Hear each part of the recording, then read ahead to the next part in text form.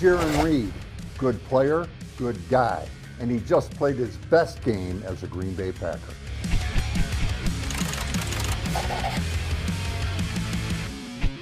Jarran was tough against the run, and once he gets his hands on a blocker and gets him under control, he does a great job of finding the football.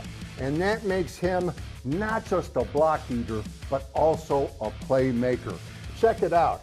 He's got that ball in his sights, and that's where it's going to stay.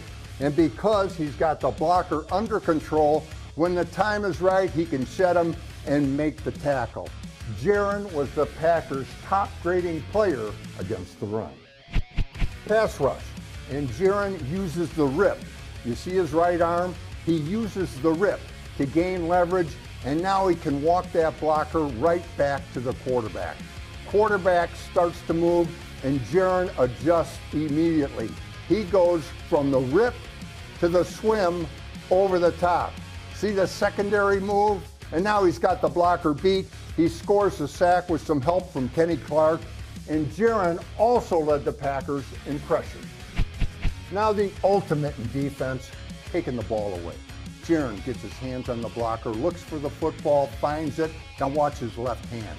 He just rakes the ball out.